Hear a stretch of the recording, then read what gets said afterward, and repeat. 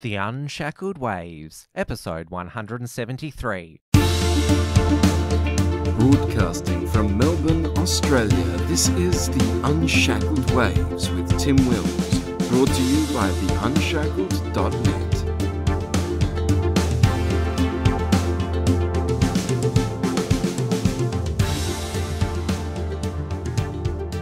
Hello everyone, great to have your company, and I'm not overstating things when I say it's been a pretty intense week, both around the nation for us and our associates here at the Unshackled. Our Brisbane Bureau Chief Martin Hartwig was violently assaulted while covering the final event of Lauren Southern and Stefan Molyneux's Australian tour on Sunday night by the local Antifa who were protesting the event. He had to go to hospital with a broken eye socket and fractured hand.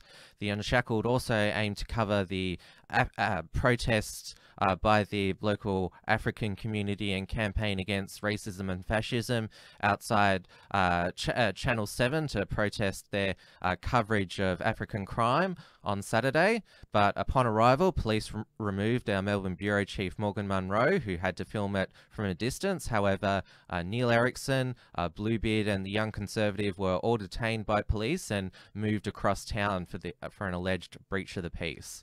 Super Saturday delivered a resounding victory for the Labor Party, winning all 4 seats that they previously held, including the marginal seats of Longman and Braddon, with swings to them. Meanwhile, the coalition lost all 3 seats they contested, including the previous blue ribbon seat of Mayo.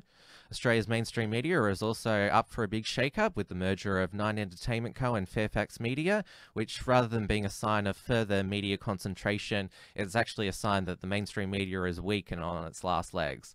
This Waves episode is going to be a bit different in that the first half of the show we'll be speaking with Martin Hartwig about how the assault unfolded on Sunday night and a check-in on how he's doing. We will then be joined by the Young Conservative to discuss his experience about being detained on Saturday. Then in the second half we'll continue with the normal review of the week with the Unshackled's political editor Michael Smythe. But first let's bring in Martin. Martin, how are you doing? I've been better. Oh, well, certainly, at the Unshackled, I just want to say from the beginning, we don't expect our reporters to take a hit for us, but you've certainly got our support, and we're wishing you a speedy recovery. But we thought that we'd have you on the show this week just to get your first-hand opinion on what happened. You were obviously at the Stefan Molyneux and Lauren Southern Brisbane event, which was counter-protested by the local Antifa. Now, how did you come to encounter these protesters? Okay, well, their Anti-Fascist Action Brisbane page said that they were planning a protest for the corners of the corner at the main entrance of the convention centre.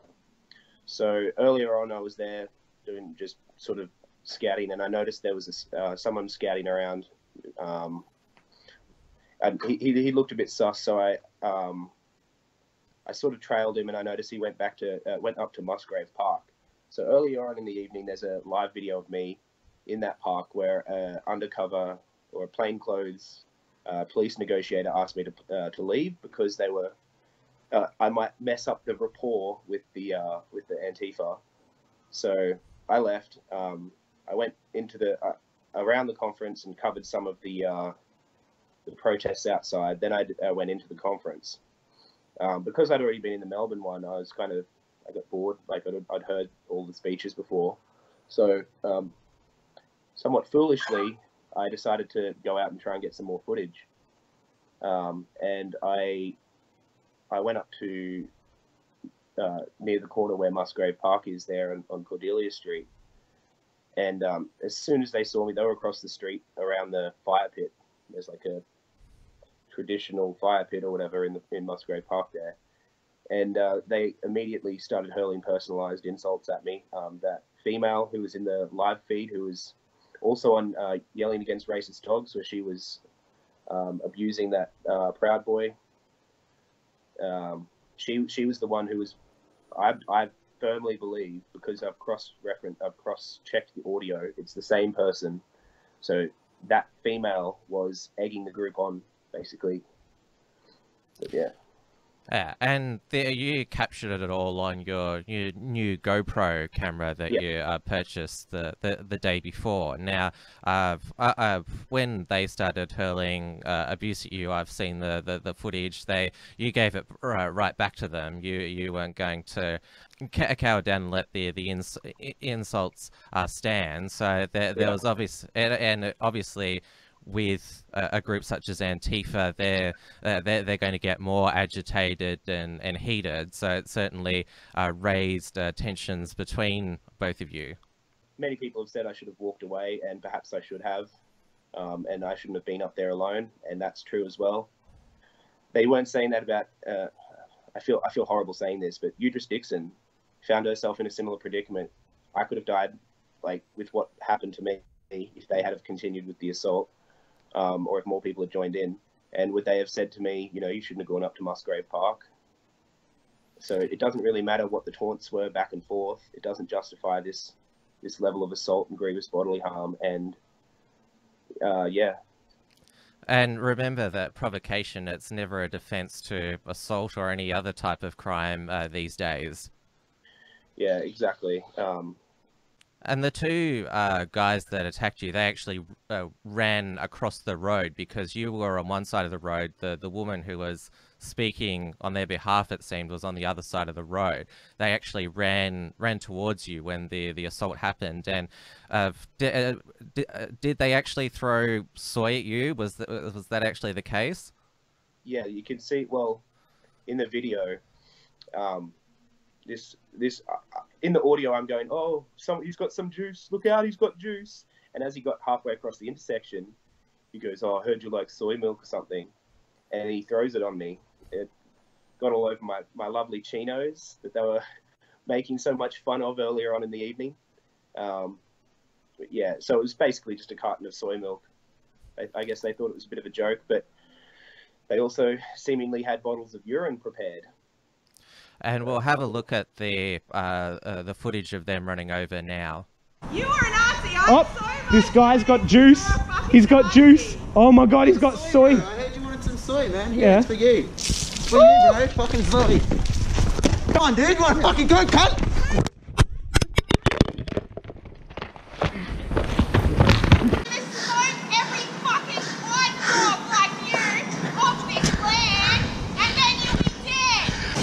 Come on, mate.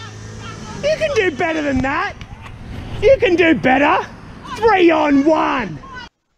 Now, obviously, afterwards, you realised the full extent of your injuries and had to go to hospital. Now, can you just describe the full extent of your injuries? Yeah, so after they left, I walked back across the intersection where I'd been attacked, and the adrenaline started to wear off a bit, and I walked down towards the main entrance of the convention centre, and I saw a few officers out the front, so I approached them, and we walked through the convention centre to, we went to the police station. I did a statement and all of that. They took my shirt, which was in tatters. They took my shirt for forensics, to see if they can get any, maybe some of the blood that was on it wasn't mine, who knows. But yeah, so it was when we went to the hospital. They gave me a CT scan to check for concussions. No concussions. This head's built with superior German engineering, mate. Can't kick this in. So but my hand is another story. So we had to get that put in a cast temporarily, and it looks like it might need an operation. So recovery will take a while. Yeah, it certainly sounds very intense. I mean, the fact that you've got a fractured hand, I mean, that's pretty serious injury. Now, the story about what happened to you, it became public yesterday, and I know just from myself, I got lots of messages from other alt media people saying, "Whoa, I just heard what happened to your mate. Is he okay?" I couldn't believe that the local Antifa did that. Have you been getting a lot of support from people messaging you? Yeah, I've been getting a lot of support even from people I don't know. I've been getting random messages. I mean, I have received a bit of, a lot of people have been quite doubtful, and you've got your hyenas on the side, your keyboard warriors going, oh, they should have finished the job, or that, but it's been mixed, but largely overall, probably 95% of what I've seen has been positive and supportive. So that's been really good to see. Yeah, it's interesting. Given that the state we're currently in and the culture war, there's a lot of people who've been anticipating these kinds of confrontations, and so there's been a lot of people, especially the Proud Boys, saying like, oh, good on you for like taking one for the cause. Yeah, well, yeah, we'll see what comes of it, because it'll be worth it if we can, if this will lead to investigations that will dismantle Brisbane Antifa. That'd be lovely. These people don't belong on the streets with regular, law-abiding, polite citizenry. Well, let's talk a bit about Brisbane Antifa, because obviously Melbourne has the reputation for having the worst Antifa and the campaign against racism and fascism, and there's still this stereotype that Queensland's a conservative state, but the local Antifa out there, they're pretty active, and their online page, they dish out a lot of abuse. There's a lot of posturing, and as we saw with you, they're out on the streets now. Yeah, they're out on the streets, but they won't fight one-on-one. There's footage of this gentleman. We know who he is. He's got a nice red bandana. He's got his little flag. He's all wearing black, and he's standing in the street blocking the traffic. In his little posing. He walked down the street on his own past me, and he said some stuff to me, and he could have had a go, but he didn't. He walked on. He's a coward. He won't fight one-on-one. So they might be active online, and they might be really brave when they're in a group, when they got their masks on, but I doubt they'd be so brave if they were fighting people in a group who could actually often with these Antifa groups, they're counter protests at events such as these. They're always months in the planning. Like they plan their strategy. If they ever ambush themselves, they just won't engage. Yeah. So they've got a pretty thick book of tactics. So anti-fascist and black bloc tactics have been happening for quite some time now. So they've got the depth of experience from those in Europe. I mean, it's massive in Europe. You saw during the G20 in, I think it was Munich or Germany, they're absolutely rabid. The whole city was shut down by these groups. They were burning garbage in the streets, hurling beer bottles at the police. It's insane, and I find it hard to believe that they wouldn't have profiles on all of these people, because you see, I mean, at the event, in the live feed, in the main entrance, they're holding up a sign that says, "Give Nazis butterflies," and it's got a picture of a butterfly knife. If that isn't inciting politically motivated violence, then I don't know what is, honestly. And they were standing right across from police who could have unmasked them if they thought that they were a risk to the peace. For some reason, they decided not to. We hope that, I know that the Unshackled has said that groups such as Antifa should be listed as a terrorist organisation. We hope that authorities and those in government, even those on the left side of politics, start to realise what a threat this group is. Yeah, absolutely. They're a threat to public order, but they're not a threat to the state. They call themselves anarchists, but they're actually foot soldiers for big government. Because these actions that they do, they justify, when they come out and they show up to protest these events, they seek to cause as much financial strain on the state as possible. But that also gives the police more available funding. They can go, oh, okay, we need to respond to this, so we need the funding. So call me a wacky conspiracy theorist, but it seems awfully convenient that these groups are allowed to to operate unhindered. Well, Martin, thank you for sharing your experience with us. Obviously, we're wishing you all the best with your recovery. We know you've got a hospital appointment coming up now, so we'll let you go. And us at the Unshackled, we're definitely here to support you. Thanks very much, and thanks to everybody in the community for offering their support. And yeah, I'll keep getting better, and I'll look after myself, and yeah. Thanks very much. So now we're joined by the young conservative. How are you feeling? Yeah, no, not too bad. Still sort of taking in what happened with your guy in Brisbane. Yeah. It's you're lucky in the end that the police, they just detained you, but there was no physical threat. Yeah, I think the police presence at that event was sort of partly the reason behind the fact that we weren't sort of physically attacked or anything like that, because I have no doubt that some of the people there would have engaged in violent sort of activity. Yes, definitely. Now, this protest at Channel 7 over their alleged misreporting of African crime, you decided to attend. What was your intention there?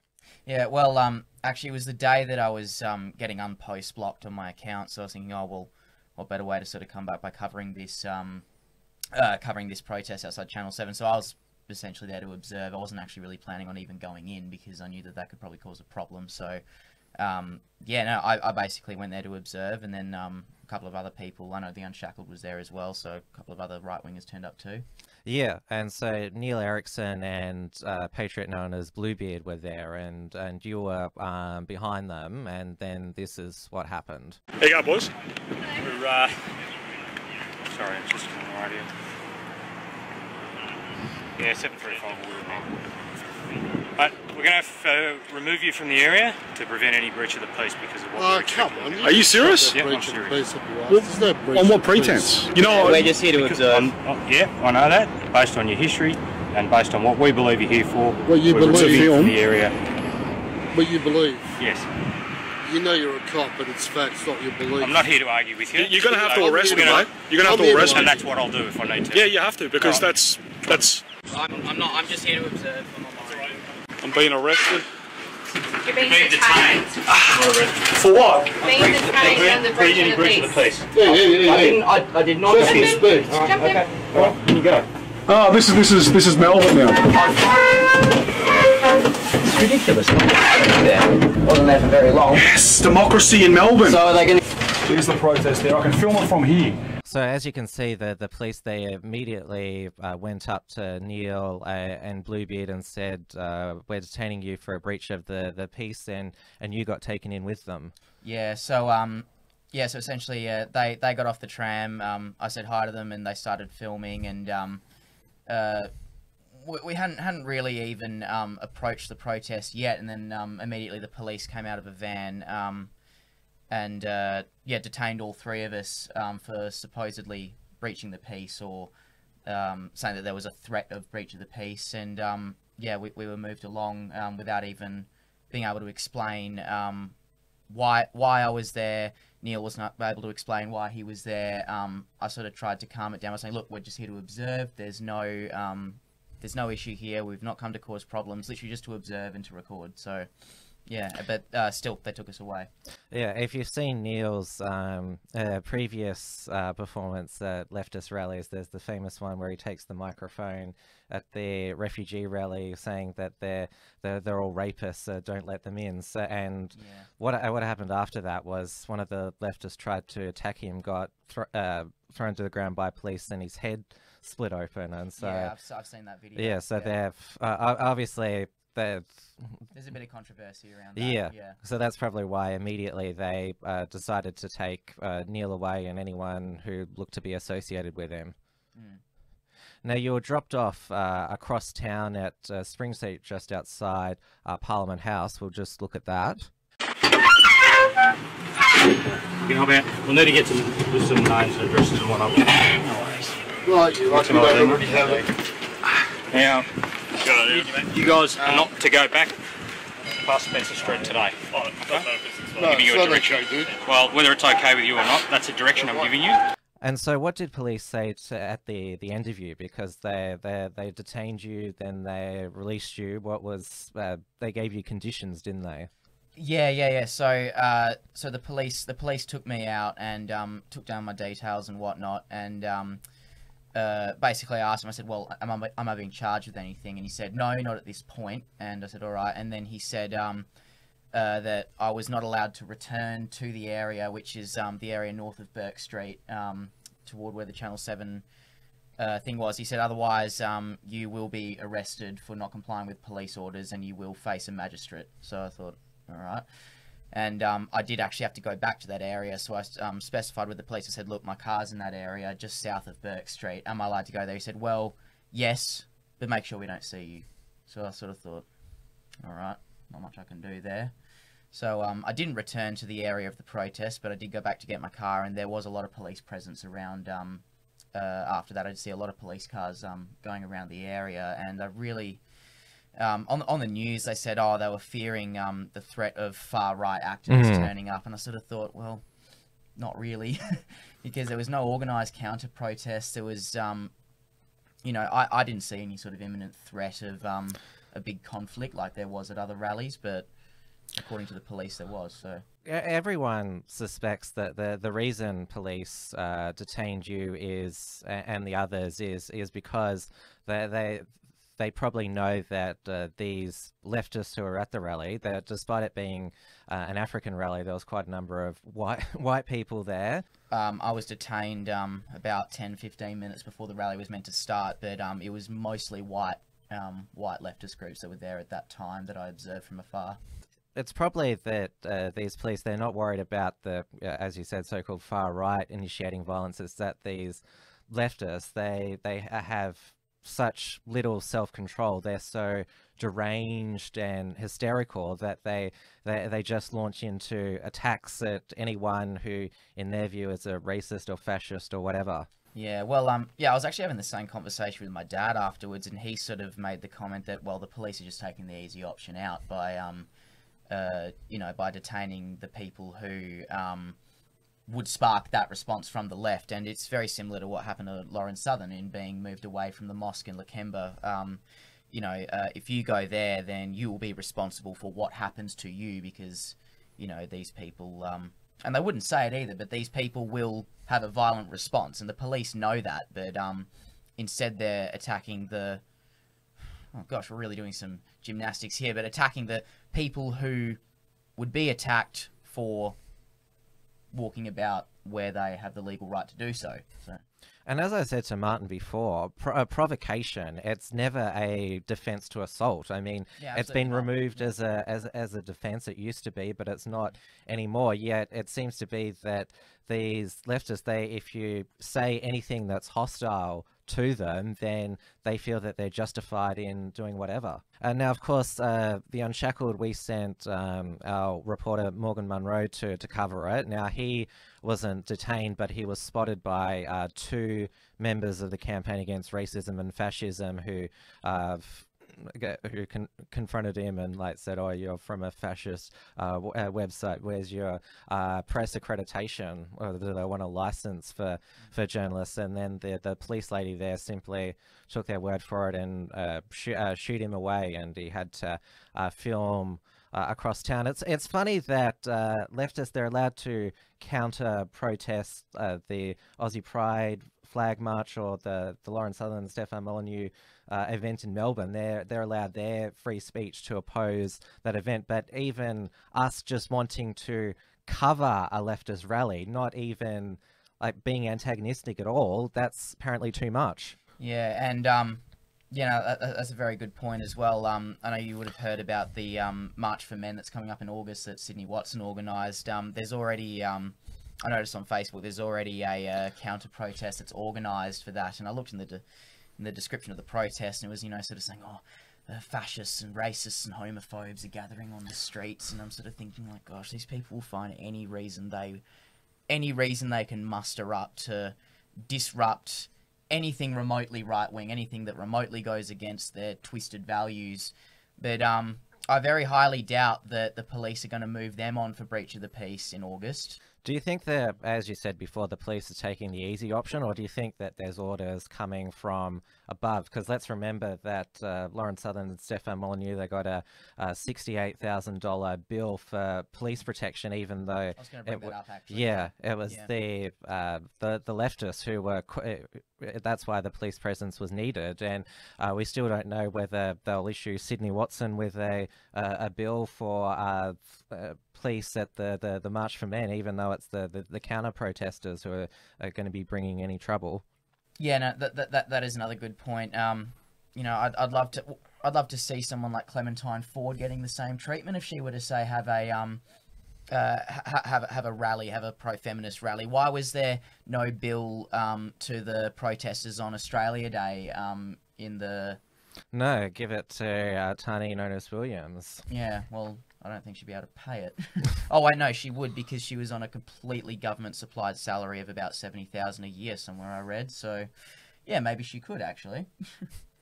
Now, as you mentioned, you'd had a 30-day Facebook ban, which is why your page hasn't been active, but you're back now, and it's fair to say you came back with a bit of a bang, but you're active. More of a bang than I was expecting, yeah. But you're back now, and you started posting again. Yeah. So, and you've already got another surge of followers and likes. It did bring about 200 or so in the night following those videos that were released. So yeah. So certainly this past weekend showed that you're in the big game now. I mean, the police think you're important enough that you need to be detained. I'm on file now. Yeah, this is the main game now. It's this line of work. It's not for the faint-hearted. Yeah, I mean, you know, if the police now consider me a threat, well, so be it. But I'm not, you know, I'm not aligned with any particular political group. I'm completely freelance. I'm on my own, and but the police now got me down on file, and I'm sure, I know some of the anti-fascist groups have also got notes on me and have made videos about me as well. So yeah, no, I guess I'm sort of important in their eyes now. So thank you, Antifa. Oh, well, thanks for sharing your story today, and now that you're back, we'll certainly keep in touch. Yeah, great. And now the rest of the week's news with Michael Smythe. Michael, we got to you at last. Yes, indeed. My apologies to all of our listeners and to you, Tim, that I wasn't able to provide a more comprehensive coverage of Saturday night. It's interesting, actually, looking at the results. I honestly expected that the by-elections would be quite close, although falling, rather remaining in the Labor Party's hands. But in some instances, it actually looked like the Labor Party had a swing to them in several electorates.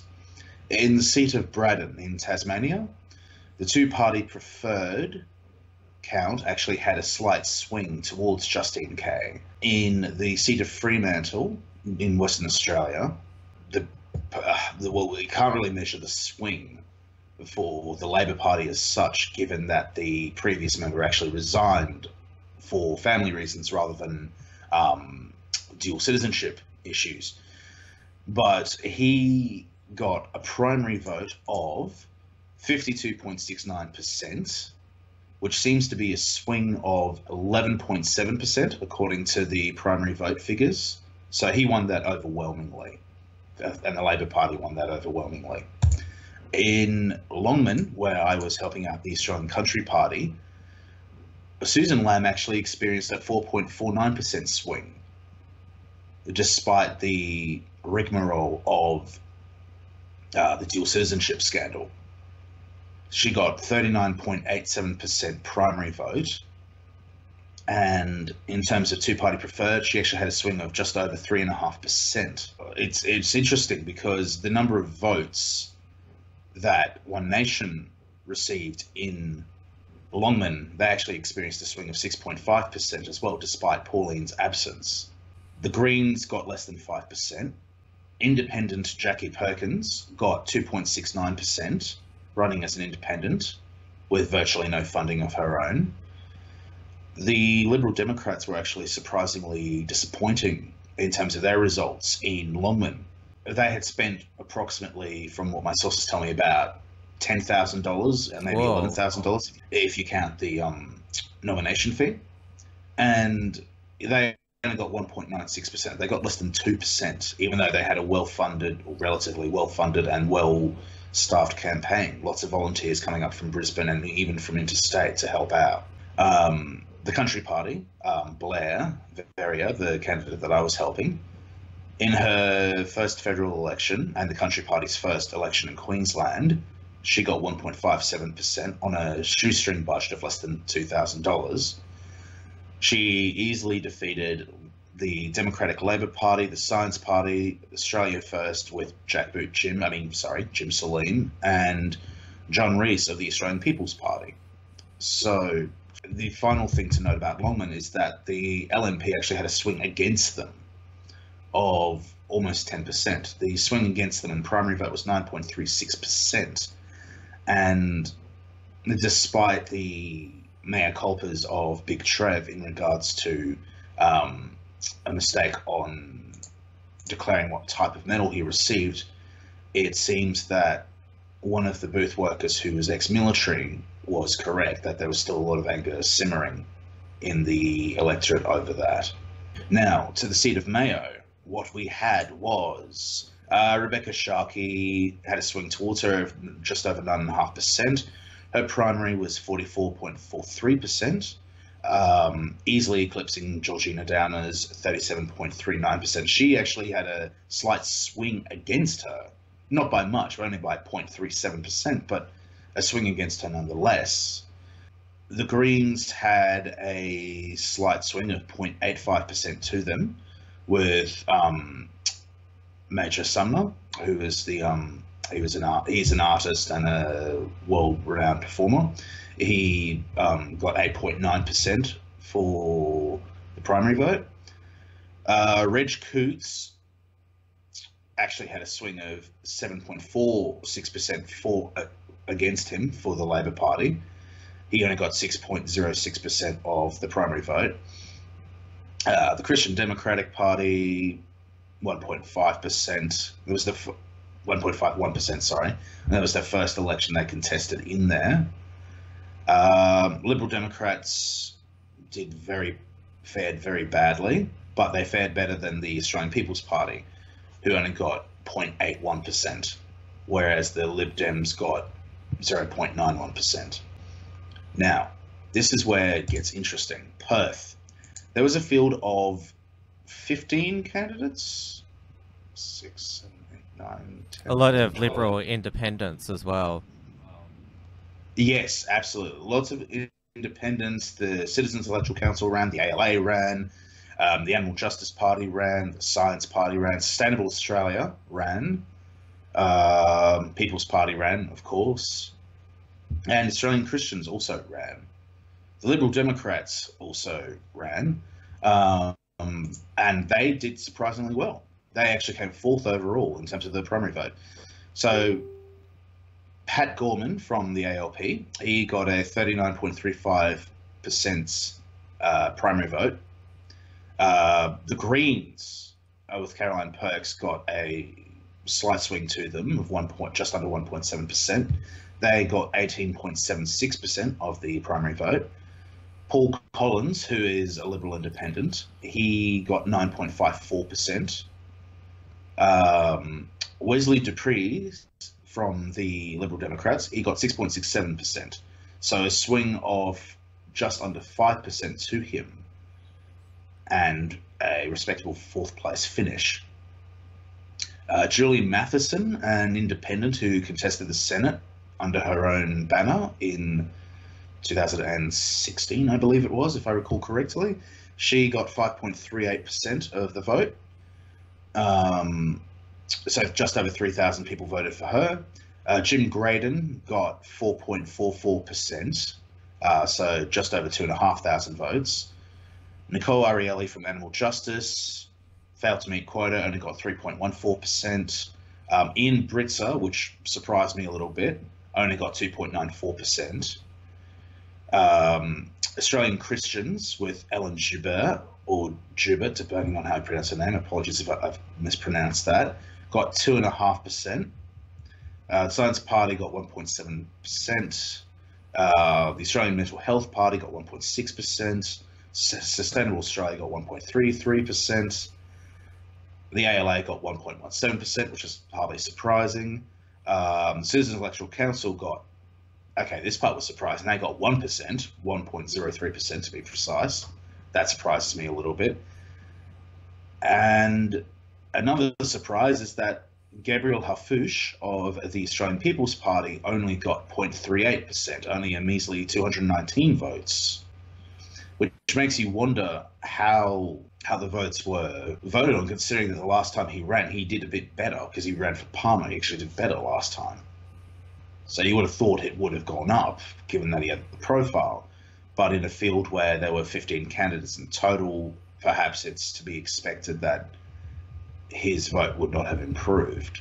Yeah, it was quite fascinating, all the results, and it was Super Saturday was sold to us as it was going to be a close by-election, well, the Marginals, Longman and Braddon, but Labor retained all 4 of its seats that were up for grabs, and the LNP lost all 3 contests that it was running in, and it's basically the result is a vindication of Labor's strategy. Their slogan was hospitals before banks. The company tax cuts, they now look to use a common phrase, dead, buried and cremated, and it seemed that the LNP, they got what's termed candidate's disease. They thought they could win and really kill Bill Shorten, but Shorten, he's going to stay now. Albo's his leadership aspirations are dead. Shorten's still standing, and yeah, he's feeling pretty confident.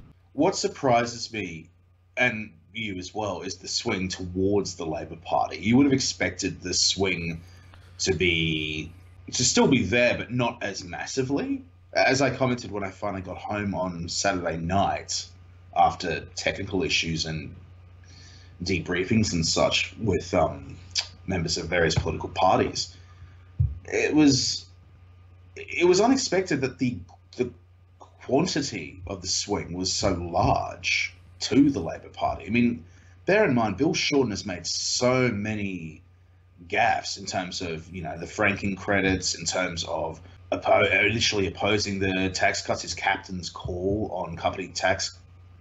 That really hurt him, and yet the people just seem to have forgiven him for it.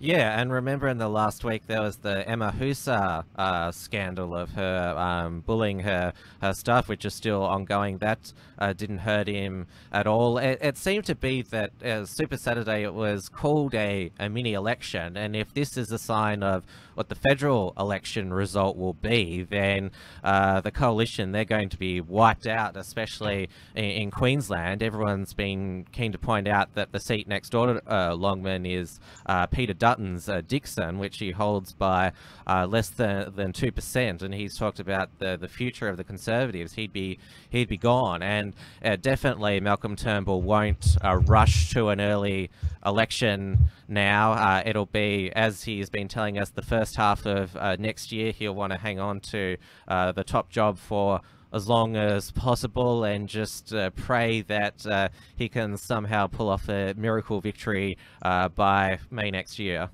Well, he'd want to be hoping. I was concerned for a while that he might actually consider doing a Fraser and calling an early election on the back of this. But at the same time, Bill Shorten is the best asset that the Liberal Party have at the moment. Bill Shorten's propensity to open his mouth and say stupid things does a lot more to bolster morale, if not polling results, for the Liberal Party than it does for the Labor Party.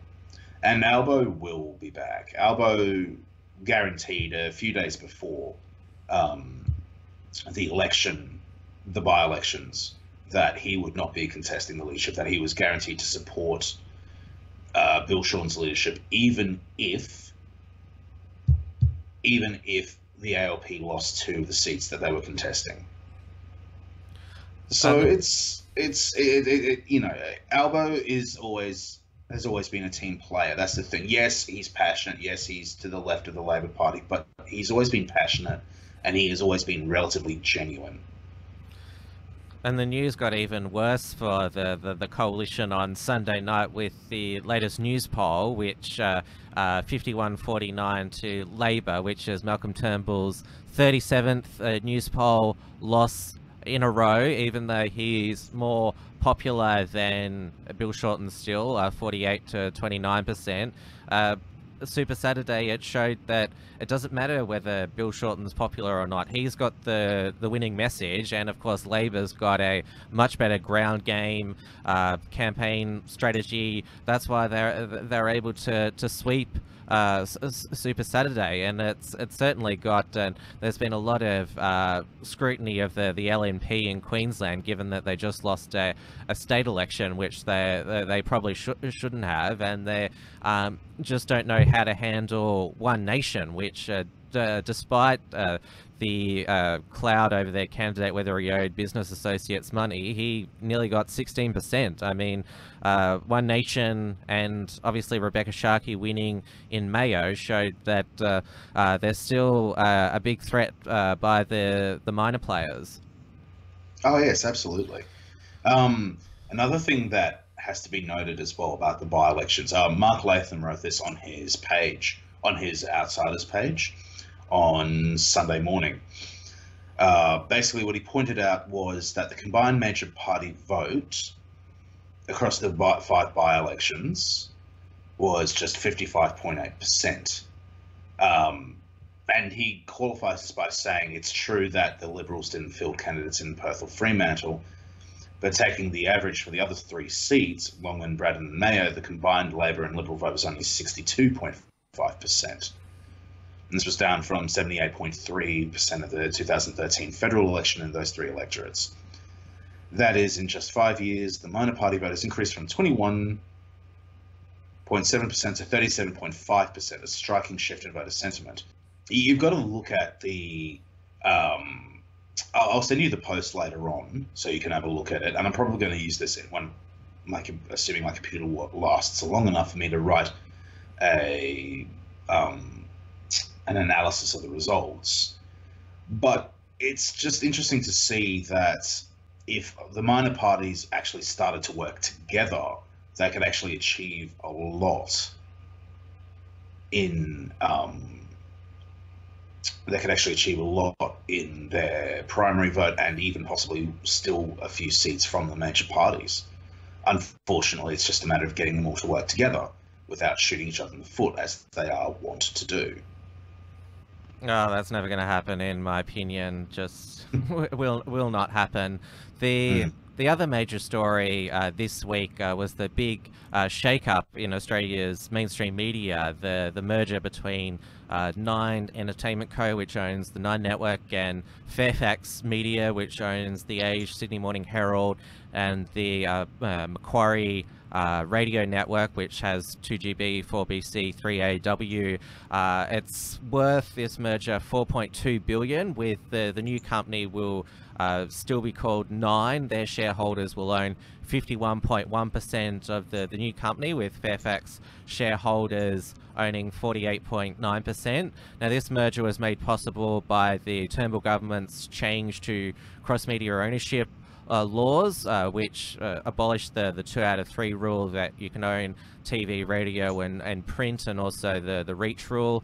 Now, Labor and the left have said this is vindicates our objection to the laws because it's more media concentration, and of course they all suffer from Murdoch derangement syndrome, where they just think that Rupert Murdoch is just going to buy up and consume all of their mainstream media and turn it into a far-right propaganda machine. But this merger, it's from a position of weakness for both companies.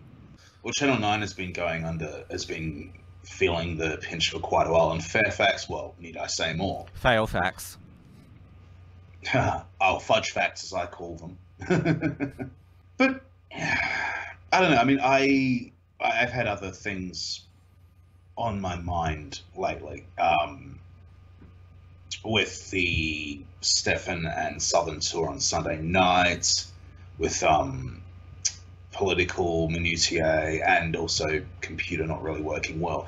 All I really know about the merger is that the skeptic in me says that it's very likely for them to, they're trying to tread water together and trying to pull their strengths together, but it's not going to work. They're eventually going to drown. That's what it seems like to me, but I could be wrong, so I don't know. The main thing is that both companies have lost their revenue streams. I mean, back in the old days before the internet, TV stations, they made millions from TV advertising. The same with Fairfax, both with advertising and classifieds. That's where all the jobs and properties were listed. But these days, all the major companies, they advertise on Facebook and Google, and if you got a job opening, you don't advertise in the paper anymore, you just go seek online. And so all of these revenue streams are lost, and so it makes sense for Nine and Fairfax to pool their journalism resources together. And if that means that a few journalists lose their job, or God forbid they have to work a bit harder, I don't think there'll be much sympathy. Oh, absolutely not. No, definitely no sympathy. I mean, Channel 9 was bought at one stage by Alan Bond for $1.05 billion from Kerry Packer, James Packer's father. But James Packer is no Kerry Packer. He's not his father.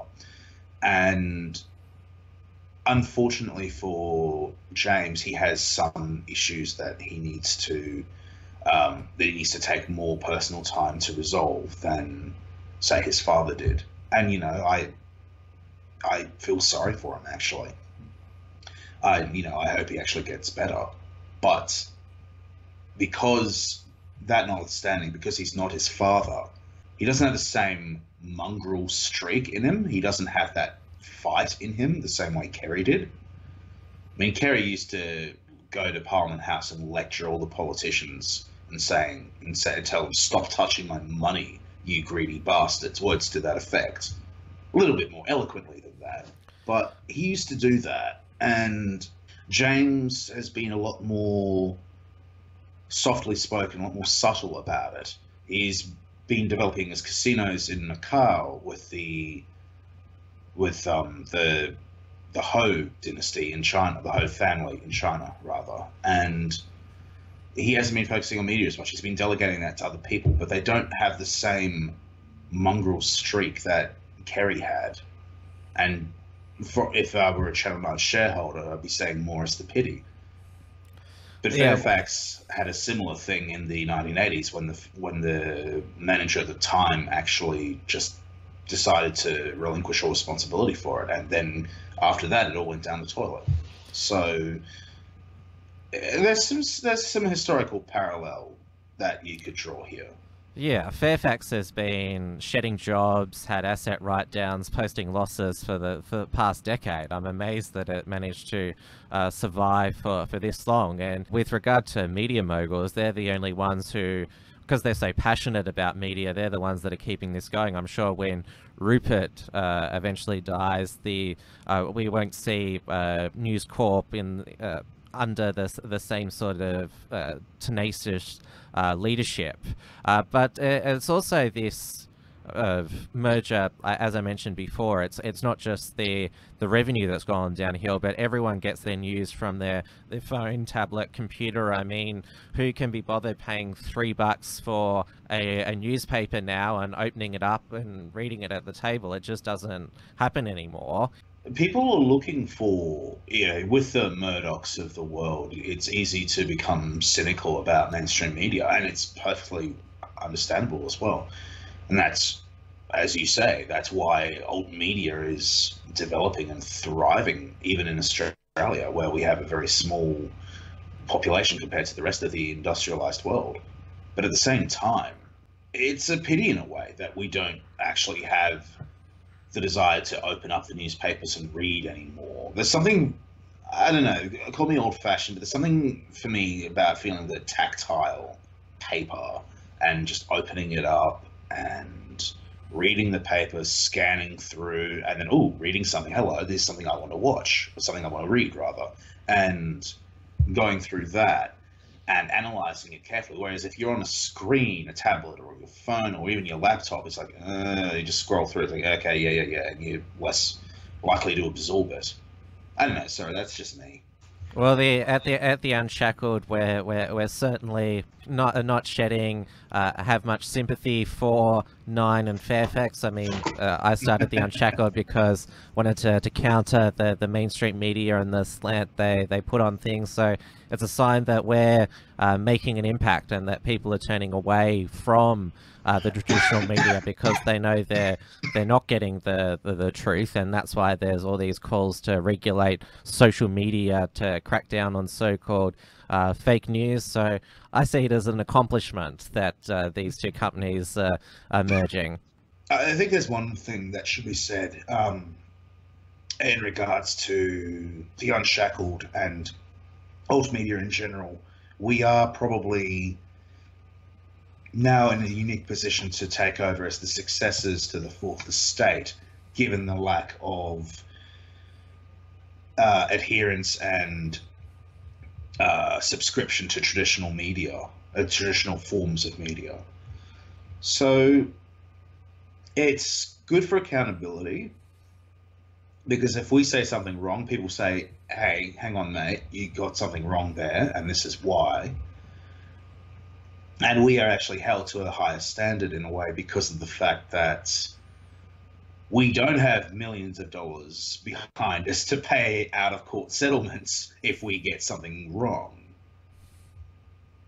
Yeah, definitely true that. Well, Parliament gets back mid-August after the winter break, which means that politicians go to the Northern Hemisphere where it's warm, and so have a lot of the mainstream media, which will be interesting if all of their empire is ready when they get back. But thank you once again, Michael, for coming on a bit later today and discussing the week's news. It's my pleasure, Tim.